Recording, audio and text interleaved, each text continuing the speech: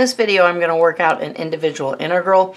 It is going to be a straight, basic u-substitution integral, one that would be found in a Calc 1 class really early on into that integration section right after you had learned u-substitution. In this video, we're going to take a look at the integral of x squared over the square root of x to the third minus 1 dx. We're going to start by letting our u be the x to the third minus 1. So u is x to the third minus 1. We're going to take the derivative of both sides. So du is equal to 3x squared dx. We're going to go ahead and solve all the way down for dx. So we'll divide both sides by that 3x squared. So du over 3x squared is equal to dx. Then we're going to come up here to the original integral and we're going to start doing some substitutions.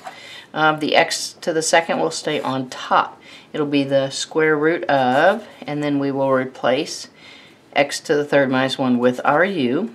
We will replace dx with what we said that was equal to. So du over 3x squared.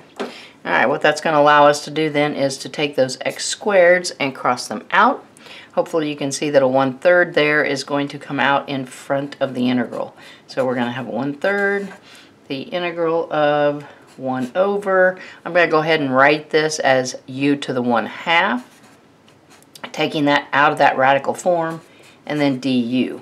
Next step is we're going to need to move the u to the 1/2 up to the top using our laws of exponents. So then we'll have a 1/3, the integral of u to a negative 1/2 du.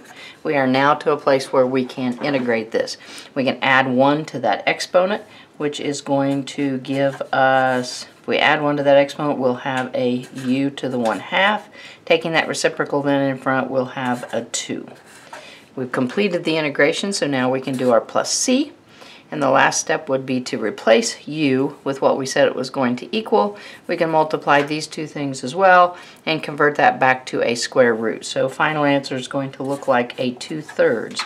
Turning that back into a square root, replacing u, we'll have x to the third minus 1 and then our plus c.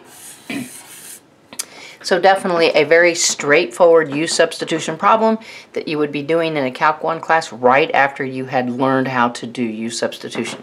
Definitely thanks for watching. If the videos are helping, please share with your friends so that they can benefit too, and don't forget to subscribe to the channel. Thanks.